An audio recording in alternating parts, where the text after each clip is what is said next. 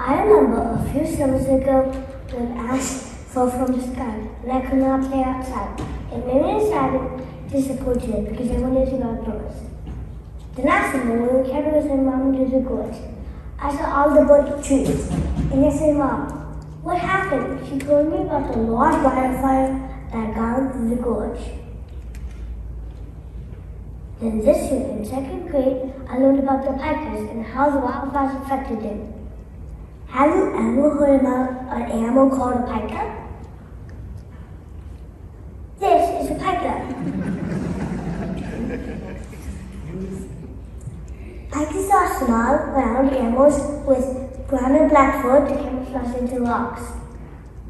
They kind of look like rabbits, but also tails.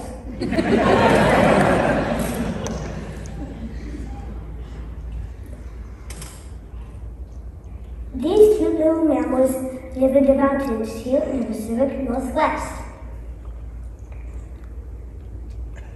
Pikas eat greens, like grasses and flowers.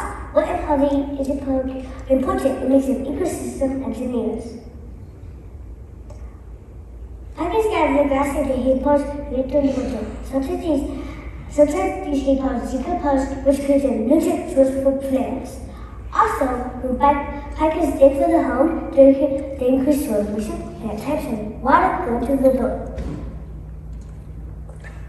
Pikas rely on snow-covered moss to survive.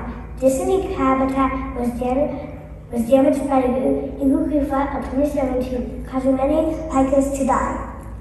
You might be asking, how can we protect the pika? My answer is to leave no trace. That means when you go to the habitat, be respectful and leave it the way you found it. In conclusion, the scientific name for pika is princeps, which means chief in Latin, because the native people of Canada call them little chief hills. I think it's time we start treating pikas with respect in the name of life. Thank you.